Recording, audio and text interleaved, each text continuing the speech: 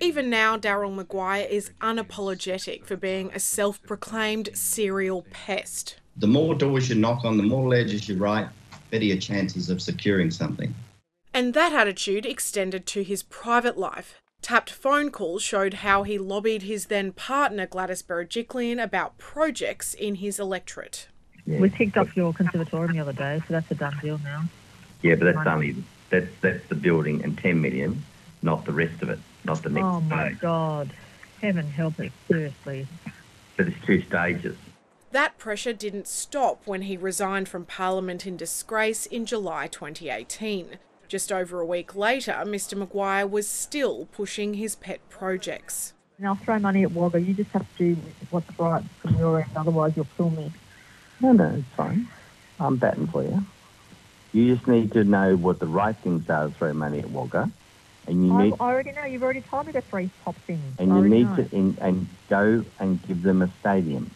I'll do that too, don't worry. Well, the bureaucrats knocked it all out. Yes, yes, but I can overrule them. Daryl Maguire told the Commission cementing his legacy wasn't the primary motivation for his continued advocacy of local projects, just a byproduct of delivering on what he'd promised as local MP. He said before he was forced to resign, he was seriously considering retiring at the 2019 election, at which point he and Gladys Berejiklian planned to go public.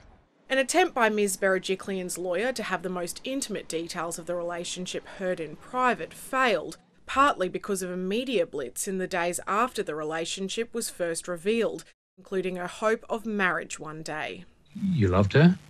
Yes. So far as you could ascertain, she loved you as well? Yes. You contemplated marriage? Yes. With her? Yes. There was discussion about potentially having a child? Yes.